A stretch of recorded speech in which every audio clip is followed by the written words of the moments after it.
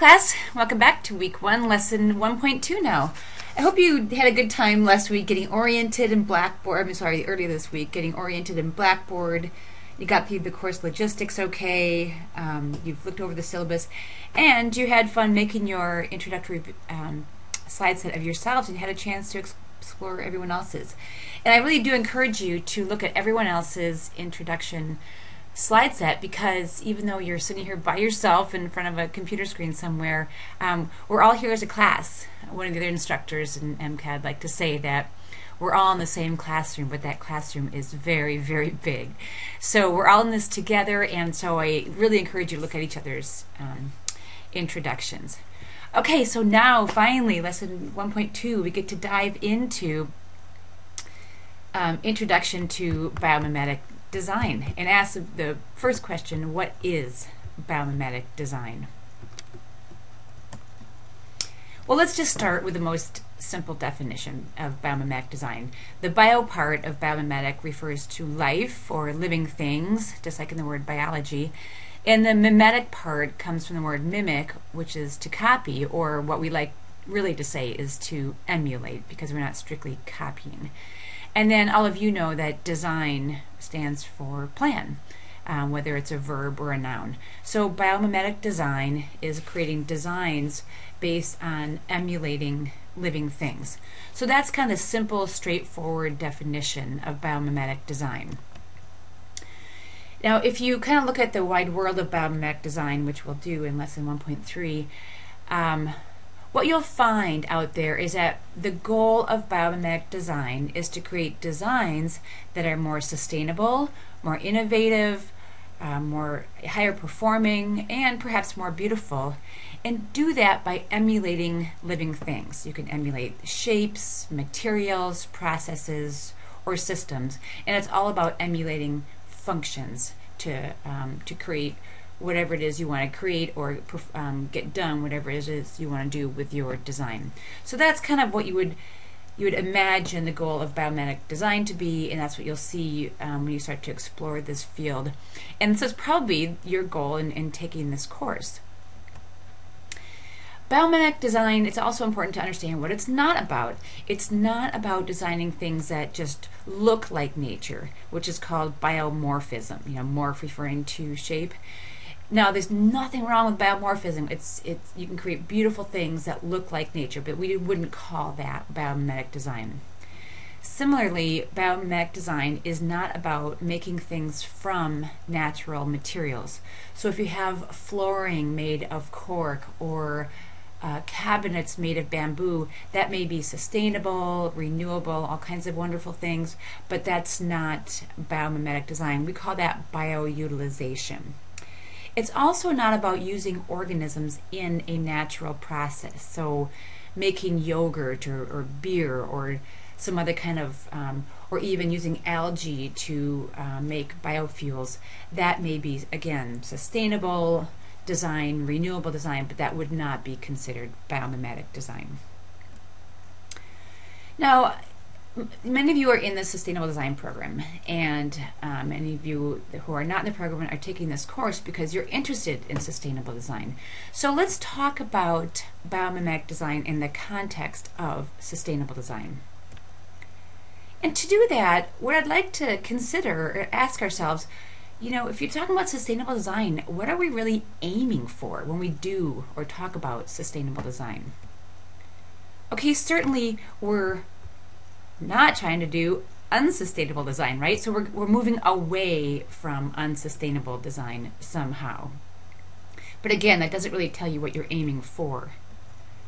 In the world of architectural design, which is some of you might be interested in, we have things like Energy Star, healthy buildings, LEED certified, net zero with the carbon or energy, regenerative design, living building challenge, and all those are moving away from unsustainable design towards more sustainable design, but still they don't quite tell you what you're aiming for.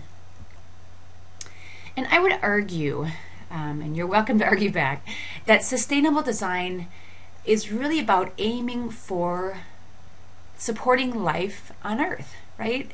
the whole idea of sustainable is not just so that the thing itself sustains, but so we all are sustainable. Humans, the things we design, and life itself on Earth.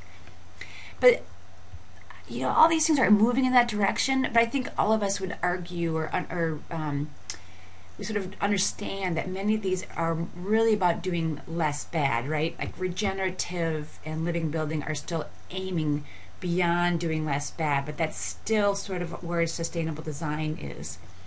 And that's really where biomimetic design, at least what we're going to talk about in this class, is really aiming for. That gap, bridging the gap between what we know to be sustainable design, which is doing less bad or being neutral, to actually designing for life on Earth.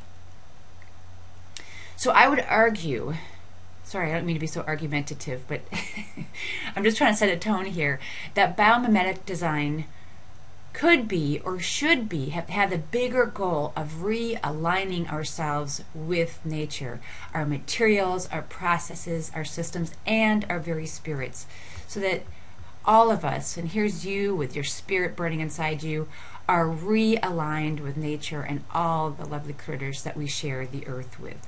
So in this course, we're going to talk about making things that are more sustainable, more innovative, higher performing, more beautiful, but also the ultimate goal of realigning ourselves and our designs with nature. So biomimetic design has to do with where you look for inspiration. Of course, we look to nature. What you design, how you design, there's a biomimetic design process, why you design, and who you're designing for.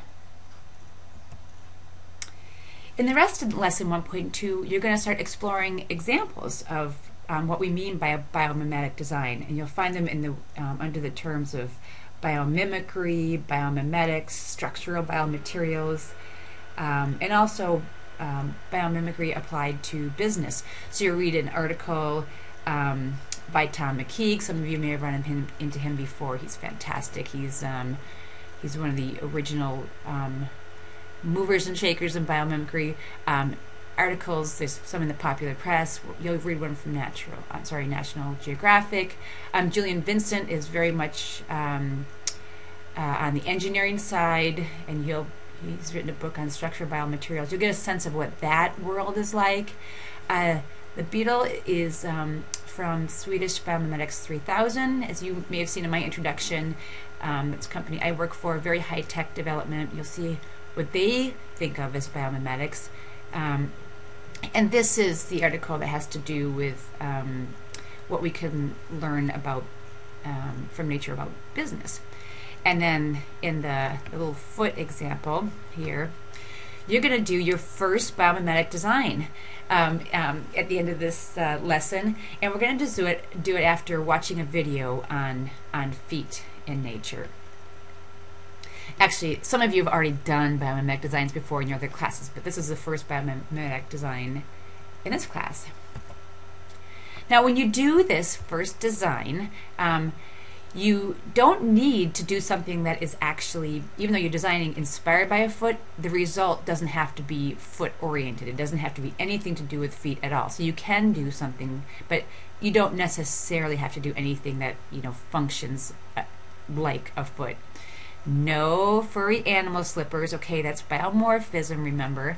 And we also don't want to copy something that's already been done. Like I don't want to see any gecko foot based designs out there, okay?